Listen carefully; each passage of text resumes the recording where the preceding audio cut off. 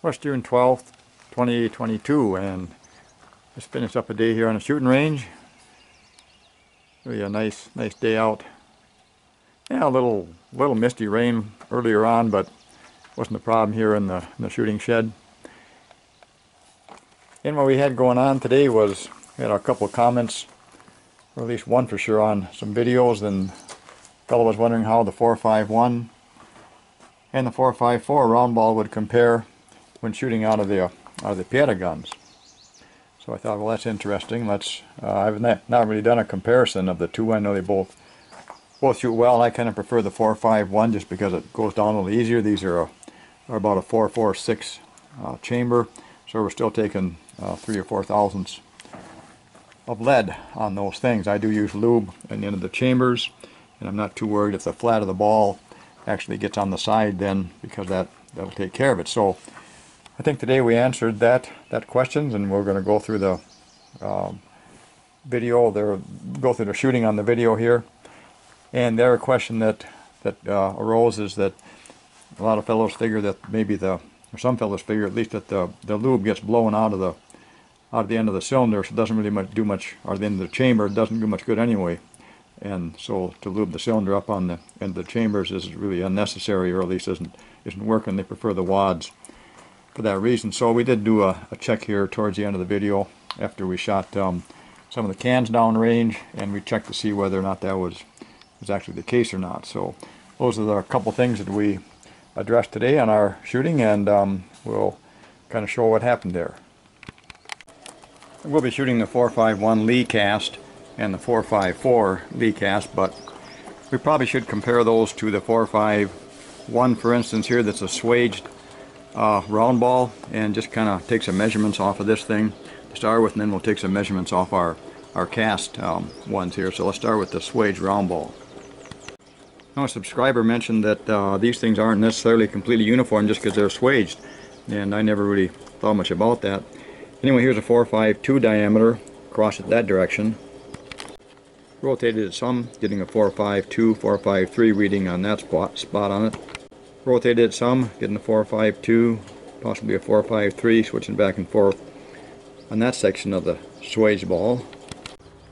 Rotated it again, and this time I'm getting 4.54 across that spot. And back to 4.52. Now there's an interesting section. I'm getting 4.55. The important thing is that this thing is not running less than 4.51. Don't see any sections that were under the 4.52 actually mark on the ball. Now on the 4.51 cast, we'll have a slight flat spot right here where it's coming out of the bullet mold, and I'm guessing that's going to measure less than the 4.51. Let's put the caliper on that and see what that comes out at.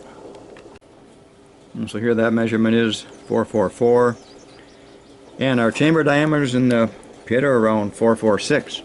So if measurements are correct here, that's going to leave a little gap, possibly where a flash could go past the ball and into the actual powder and set off a chain fire.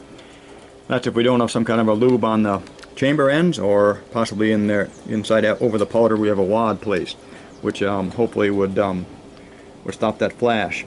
The other way of getting around that would be to load that flat spot up on the chambers, and then that shouldn't cause a problem.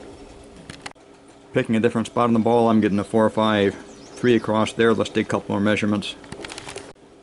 And here's one that I'm at 4.54 and a 4.53.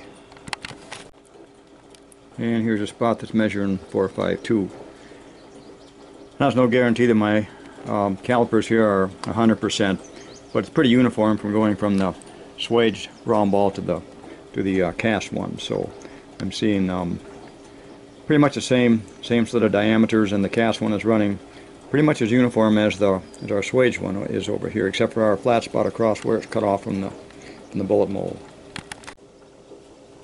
Well, here's a 4.54. Again, there's a flat spot where the mold cuts off the excess lead from the top of the ball where it's cast. Let's measure that one first. In here we're getting a 4.49. So on a 4.46 chamber, we'd have a 2 or 3 thousandths there to mess with in case we did happen to load this one along its edge on that flat spot. So for our 454 round ball, different section here, I'm getting a 456 measurement. Turned it, another 456, and again this time a 457. So we're within a couple thousandths, and again they're over the 454 as advertised.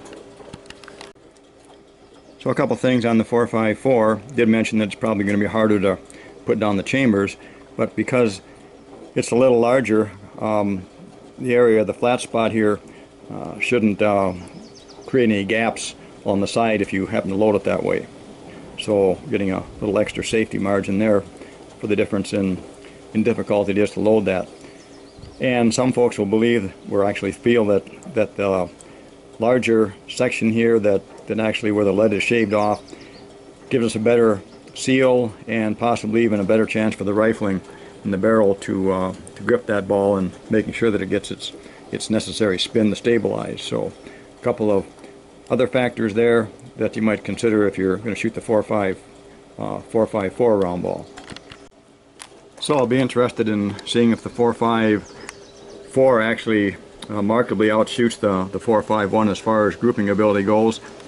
Also be interested to see where they shoot on the target. Does the 454 hit higher, lower, or how's that going to work out? And kind of to do this, what I'll do is I'll load the chambers and I'll alternate between a 451 and a 454, and back to the 451.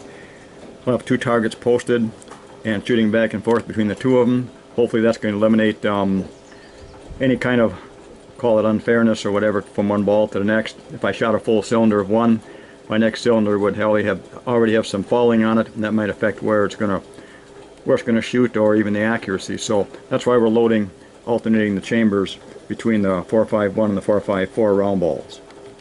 So with that said, we'll load up our Pietta 1858 replica of an 1858.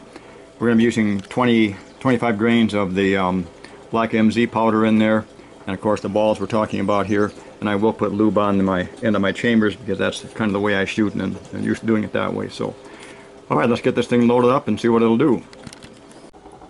So for powder, we'll use our black MZ, which is a substitute powder, and one of the reasons we're doing that is because the regular stuff is getting kind of hard to go, and I've had just good luck with this stuff. So I'm not doing a comparison in powders here, so we're just going to use the black MZ straight through, 25 grains of that in the 44 calibers, and along with that we're going to use Remington number 10s on the percussion caps. So we'll get those loaded up and start shooting, see what they do. There we got a mark on our cylinder so we know which chamber was the 451, so we know how to start. There's the ring of lead that shaved off from a 451. Next chamber up would be a 454. Let's see what that one looks like. There's our 454 one, and definitely got a little more thickness to it. I suppose we got our 1000s, 2000s around the rim on those, so that's where we're seeing the difference.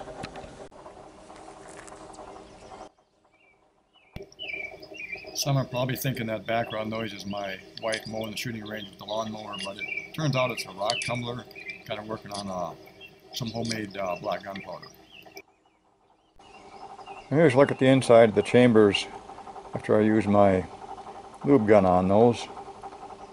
And notice one here that's not filled out right there. So we're going to hit that one again. Looks like the ball is squeezed tight to the side, so I don't think I get any gas blow by causing a chain fire on that one, but we're going to hit that a little more. Here's a look at our chamber that had a little spot there where the lube wasn't in there. We added a little more to it, and I think it's pretty well covered now.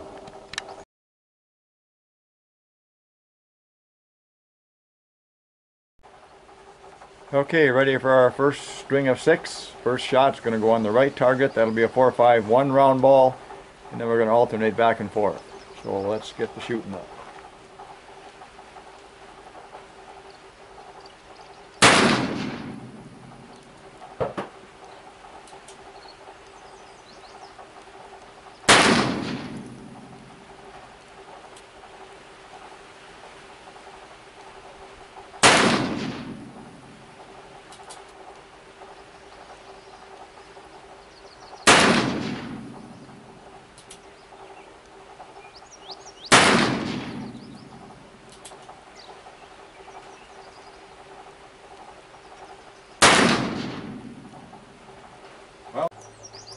Alright, we're set up for our second string of 6. Should put 3 more holes in each target if it works out right.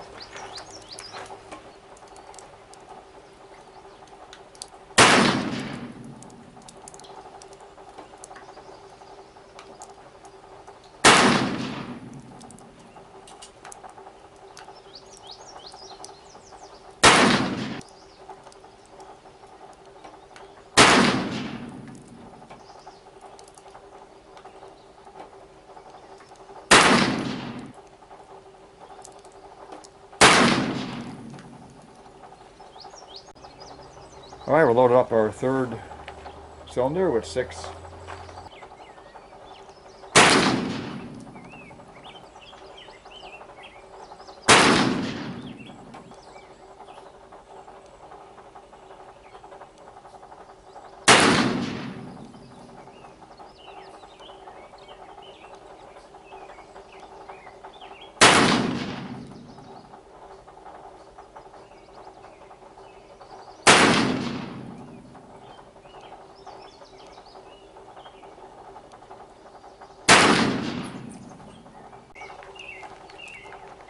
Okay, this will be 4th string, so we'll have 12 rounds in each target when this is done. I probably should quit where I'm at because I got some halfway decent looking groups down there, but so far really no flyers out of those 18 shots, so we'll see what these next and final 6 will do.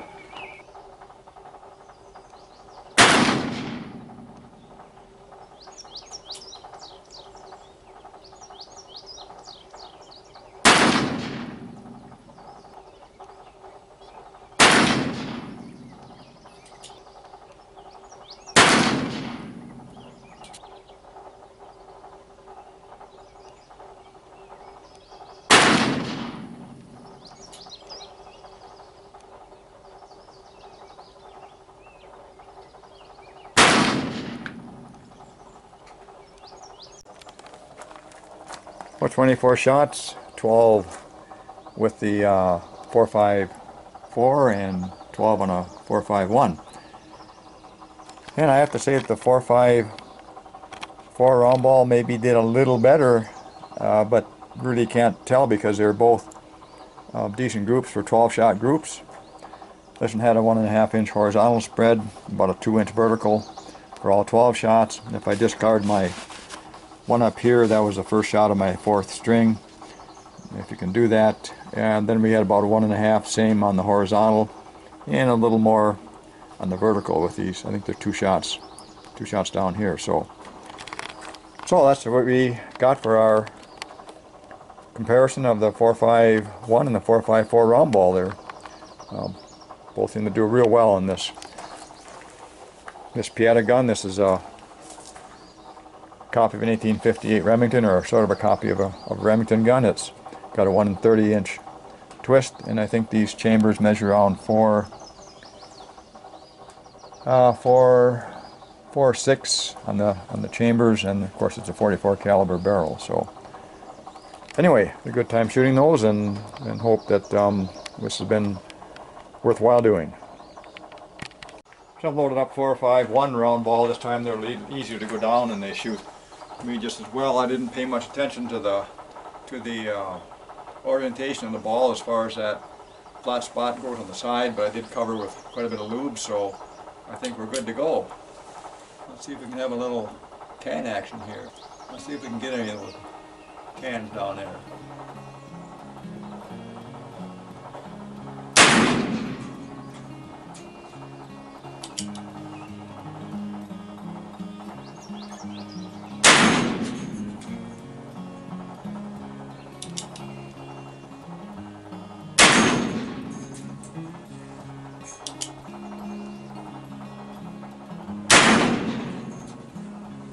Alright, get the camera going and we'll have a look at our lube and see how that's blowing out. I'm going to try to not shoot myself in this process here.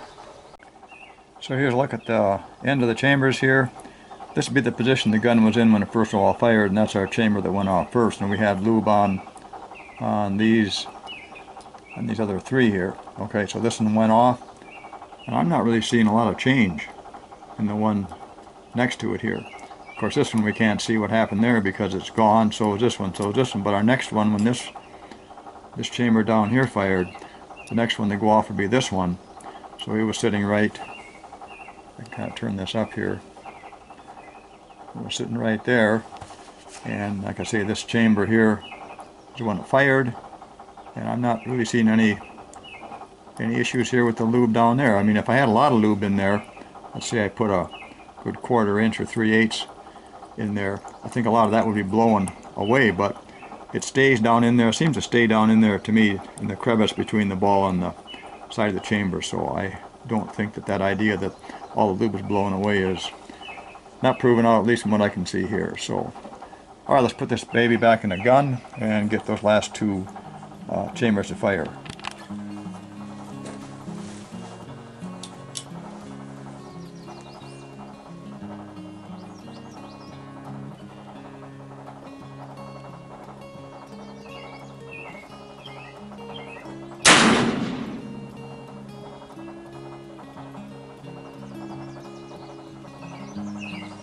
Camera and see if I caught that thing on the top.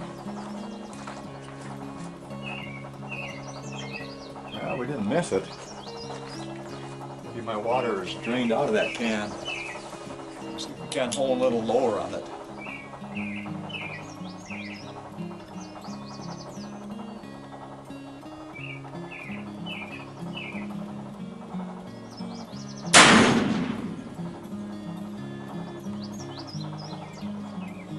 I would say there was no water in that can, or at least very little.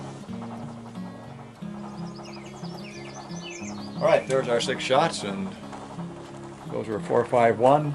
So we didn't get any misses out of those things. I think they're shooting just fine.